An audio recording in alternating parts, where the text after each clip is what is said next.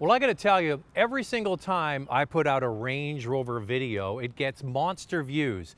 Not only by people who can afford to buy these prestigious vehicles, but a lot of people aspire to own a Range Rover. This is the Range Rover Sport. It's the Autobiography. The one you see here has 22-inch optional wheels.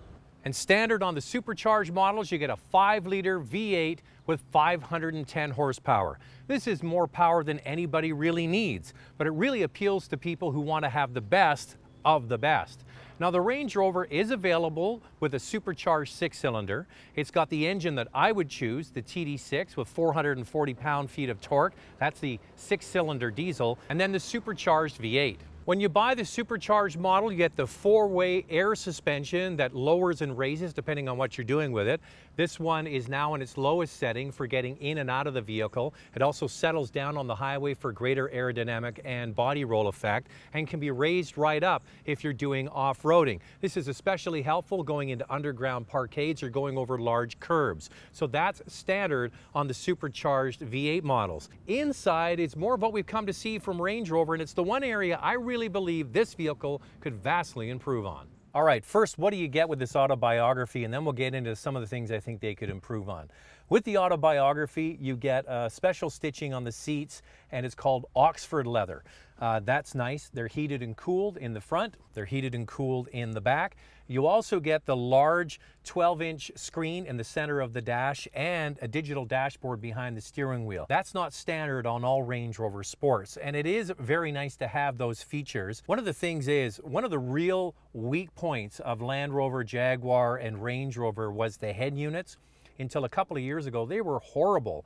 Now they've got sort of up-to-date systems, and they're quick, and they do a very good job, and the interface is very easy to understand. You get a bit more bright work on the inside of this vehicle as well if you get the supercharged model, like around the switches on the top of the doors for the windows. On the base model, looks really cheap and plasticky. Just putting a little bit of aluminum trim around there is all it needs. And the thing is, that shouldn't be an option. That should really be standard on a vehicle of this price. That's $77,000 for the base model. Now, the thing is with the Range Rover and the Range Rover Sport that I'm in here, I don't really feel that it has a uber luxury feel compared to some other products in the marketplace. I'm going to talk a little bit about the pricing with the Porsche Cayenne in a moment, but I think that vehicle has a nicer interior. Some people disagree with me. Now, one thing I have to mention is the liftgate or tailgate at the back doesn't go up high enough. I cracked my head on the center locking feature there. And another thing is, my kids have driven in the Range Rover Sport many times, and they dread going in the back seat. They find the back seats too hard. If you get the full-size Range Rover, it is a bit softer back there, but that's one thing. I think it's kind of sport for sport's sake. It could be a little bit of luxury added in there as well. You get more stuff going on with the supercharged models in this Autobiography in the center cluster. You've got buttons for their terrain select system. It adds some features. You get the controls for the air suspension to raise and lower it in the center as well. So let's drive it. We'll talk about this wonderful engine, the wonderful sound, and just how quick this big truck is. Now, here's the one thing I love about this vehicle. The sound. It's just got a great sound to it. So it's a supercharged V8 with 510 horsepower and 461 pound-feet of torque. But here's the thing. There's a less expensive version of this SUV that has 440 pound-feet, and that is the turbocharged 6-cylinder diesel. Now, it certainly doesn't have the top-end horsepower of the supercharged V8, but for average everyday commuting, that sort of out of the pocket, getting from traffic light to traffic light and giving you amazing fuel economy, the TD6 is a wonderful option. However, it's only sold in one trim level, and that's the HSE.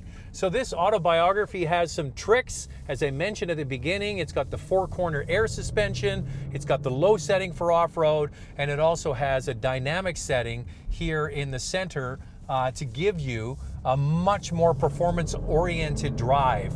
And I haven't experienced this vehicle on a track, but I have a friend of mine who's a driving instructor, and he's done track days with the Range Rover Sport, and he's a Porsche technician, and he tells me that this is just as capable as any Porsche Cayenne that's out in the marketplace.